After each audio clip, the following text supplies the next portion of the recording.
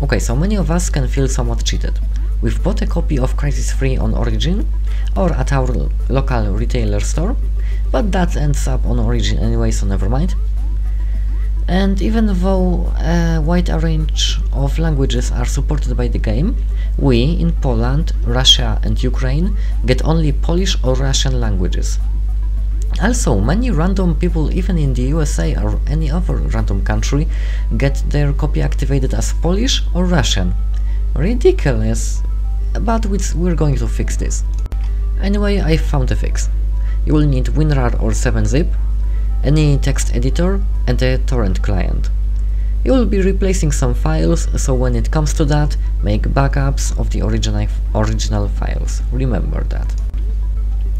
You want to go to your trusted torrent website. I prefer this one, cat.ph. You don't have to register or log in, it's just me.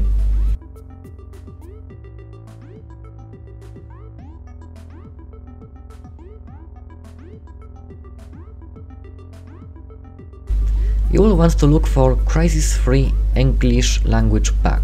Exactly that. The one we're looking for is 498 megabytes. Download it and keep it. We'll go back to it soon.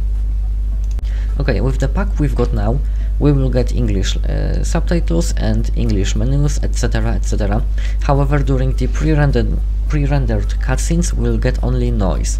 So, we are looking for two more files that unfortunately don't have a separate download for them. So just look for Crysis free on the torrent website. We're looking for a release that is exactly 14.22 gigabytes. These are not packed into any archives, and that's how we want it. You don't want any of these files. However, open the C3 folder and check videos.pack and videos2.pack, especially the second one.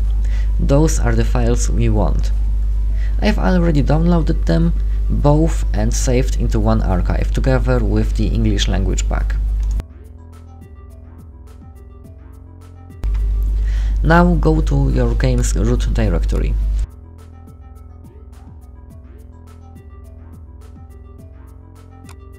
Find a file called system.cfg and edit it.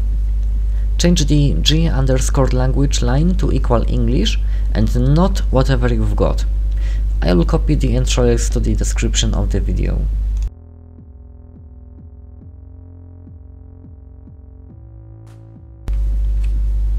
Now, when you've downloaded both the English language pack, extract it to the root folder of your game and overwrite all files you are asked to.